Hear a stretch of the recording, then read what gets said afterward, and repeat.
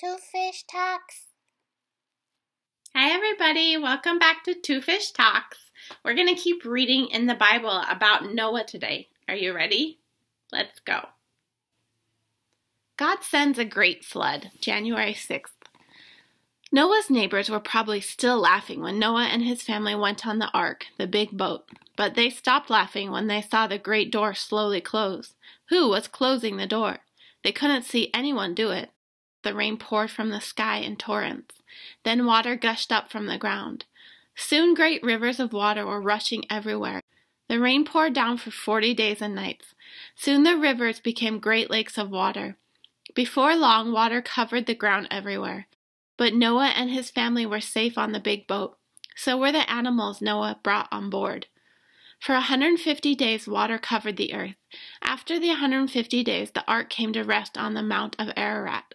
After 3 more months, other mountains appeared. Then after 40 more days, Noah opened a window and sent a raven out. The raven flew back and forth until the earth was dry. Noah also sent a dove out, but the dove found no place to land, so it came back. 7 days later, Noah sent the dove out again. This time the dove came back with an olive leaf. Noah knew the water was almost gone. Another week later, Noah sent the dove again. This time it did not come back.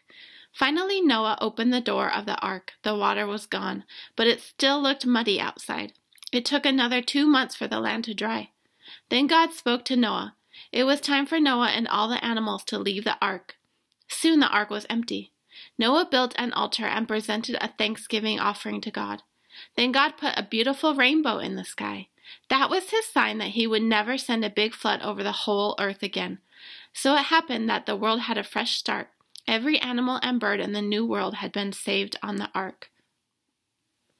Wow! Noah and his family were safe because they obeyed God. We'll read more tomorrow, okay? Bye-bye.